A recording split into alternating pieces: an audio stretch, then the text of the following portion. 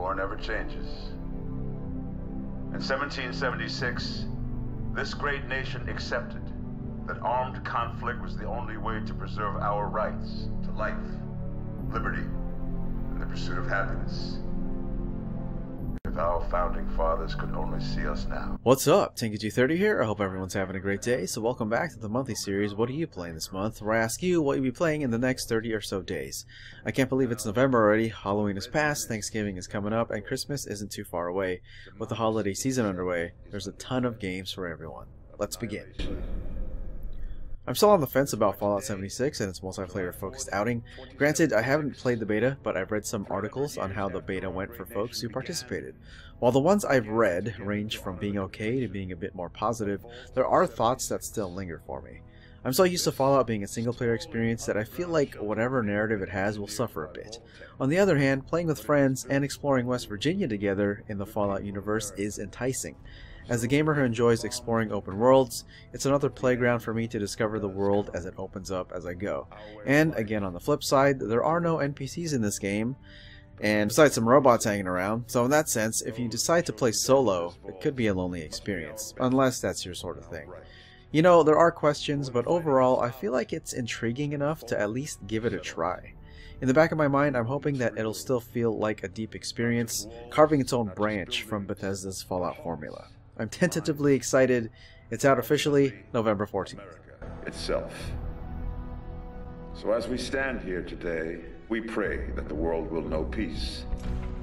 But if that is not our destiny, if war must come, we stand together knowing that here in Vault 76, our future begins.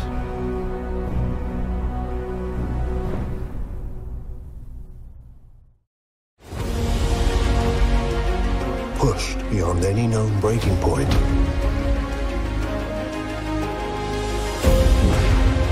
we discover what we are capable of. The last Battlefield game I played was Battlefield 4, and during that initial PC launch, it had its problems, especially disconnections. After all got patched numerous times throughout that year, I already stopped playing it, partly due to my friends not playing it either. Since then, I've been kinda hankering to play a multiplayer shooter to be mediocre in. Sure, I'll have my good days, but I'm mostly on par or below. I've always geared myself more toward Battlefield, but I've enjoyed the times I had with Call of Duty back in the day. I don't really have a preference whether the setting takes place in World War I, World War II, or modern times. As long as the gameplay is great and I'm having a good time, that's all that matters. And the Battlefield series has provided that for me with Battlefield 3, 4, and Bad Company 2. Hopefully, whatever needed tweaking since the Battlefield 5 beta happened are being focused on, and I hope it ends up being a great multiplayer game. It's out November 20th.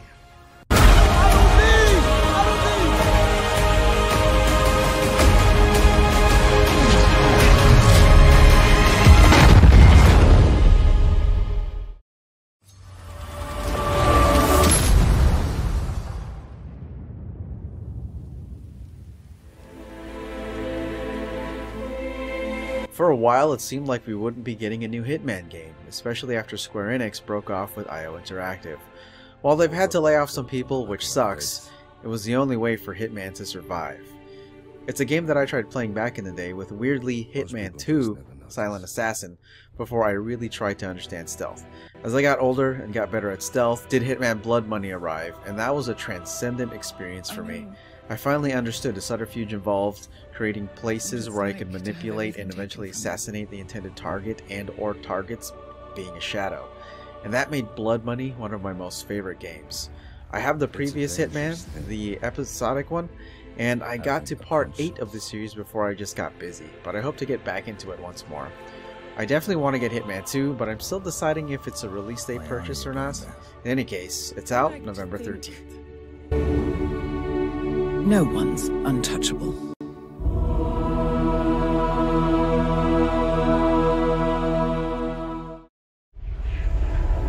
Do you even know where you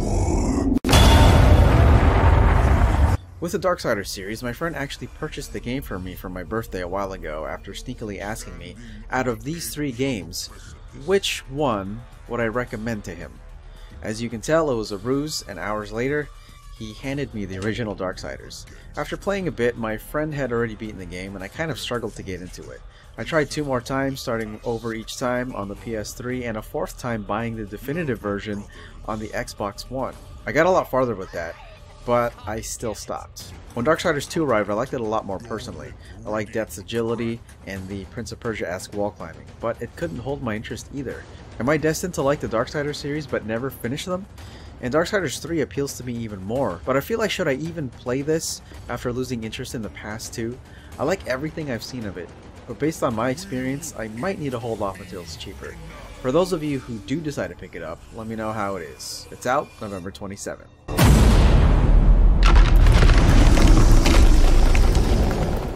We were so many things. Husbands and wives, doctors and teachers, writers and architects. But when the world ended, all that ended too.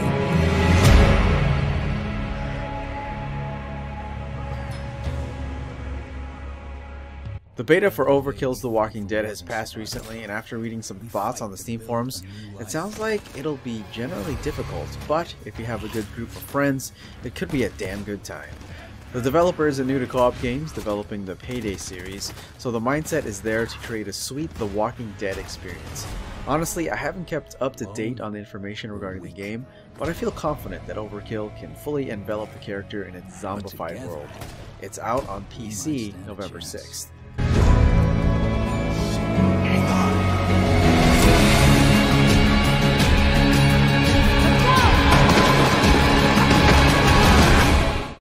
I just wanted to put this here because it's Katamari Damacy.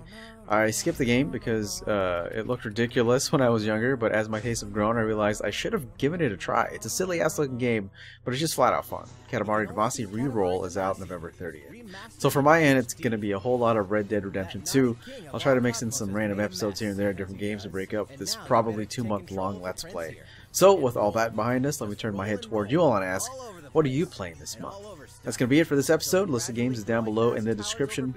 As always, some games could still get delayed. So if you made it this far, thanks for watching, and as always, take care, and Tinker230 out. Right, y'all. Game on, everybody. Keep smiling. Thanks for the support, and I'll see you next month. Roll it till you reach the stars, anytime, anywhere. Katamari Damacy Reroll will launch winter 2018.